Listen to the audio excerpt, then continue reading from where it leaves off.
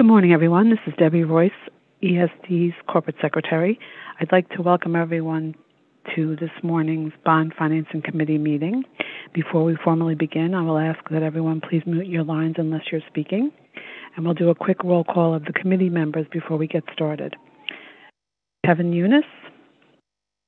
Here and present. Thank you. Howard Zemsky. Present and here. Thank you. And Benson Martin, the designee for Acting Superintendent of the New York State Department of Financial Services, Adrian Harris. Here and present. Thank you so much. Thanks so much for everybody for joining today. And Kevin, you can begin. Good morning. Before I call this meeting to order, I'll note for the record that I will serve as the acting chair for today's committee meeting. Now call to order the meeting of the Bond Finance Committee, members of the New York State Urban Development Corporation, DBA Empire State Development, for Tuesday, September 14th, 2021. Before we get started, I'd ask everyone to please mute your phone until you are ready to speak. For the record, I will ask that anyone wishing to speak just be sure to state your name before you begin. I'd like to note for the record that in accordance with recently passed legislation, this meeting will be conducted by teleconference. I'll note for the record that the public was given the opportunity to comment on the agenda item by submitting their written comments by 4:30 yesterday, and that no comments were received from the public concerning today's agenda item. Committee members have received the relevant written materials in advance of today's meeting and are free to ask questions at any time. I will now ask the committee members whether anyone has a potential conflict of interest with respect to today's agenda item. If so, I would ask that you please make an appropriate disclosure on the record at this time, and would remind you to recuse yourself from the discussion or vote with regard to this item. No conflicts. I would now ask Goldie Wexel to present today's agenda item, which relates to the preliminary actions in connection with the issuance of state personal income tax bond revenues.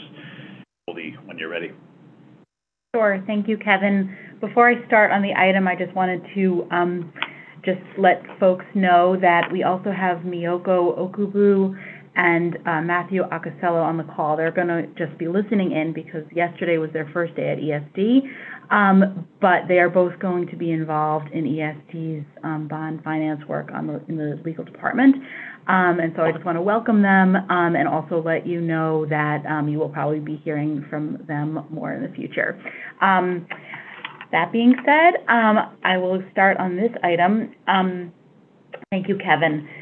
Multiple project acts, related appropriation acts, the New York State Personal Income Tax Revenue Bond Program Statute, and the New York State Sales Tax Revenue Bond Program Statute, collectively known as the Project Acts, authorize ESD to assist in financing certain programs and projects and to refund bonds previously issued by state entities, including ESD. We are here this morning because ESD intends to issue one or more series or subseries of tax-exempt and/or taxable bonds. The bonds will have fixed interest rates and will be issued in an amount not to exceed $3 billion, including issuance costs. The proceeds of the bonds are expected to be used to fund projects, refund bonds previously issued by ESD and/or other state issuers, and pay ESD's costs and expenses incurred in connection with the issuance of the bonds. Specifically, there are two authorization requests. The first one relates to the PACB authorization. The Public Authorities Law requires the approval of the New York State Public Authorities Control Board, commonly referred to as the PACB, for the acquisition, construction, or financing of any project proposed by ESD.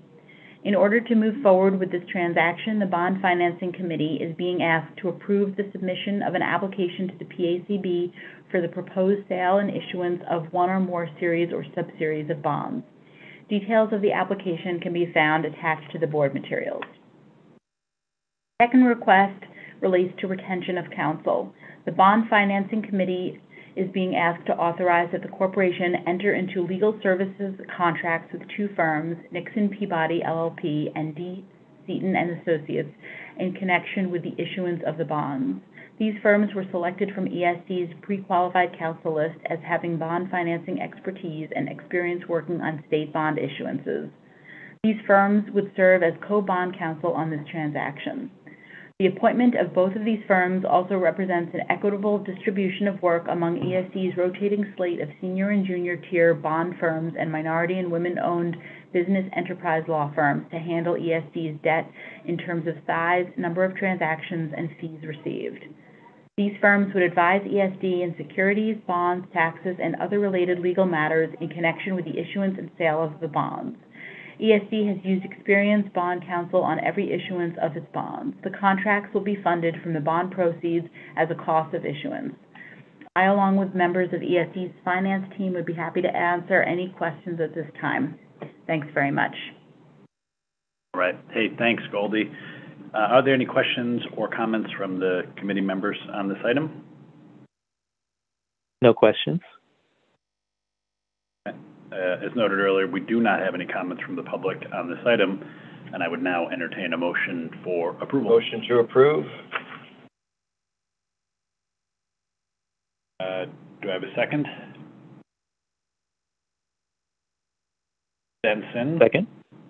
Second. All in favor? Aye. Aye. Any opposed? Thank you. Motion carries. There being no further business for a motion, I'd call for a motion to adjourn. So moved to adjourn. All right. Thank you.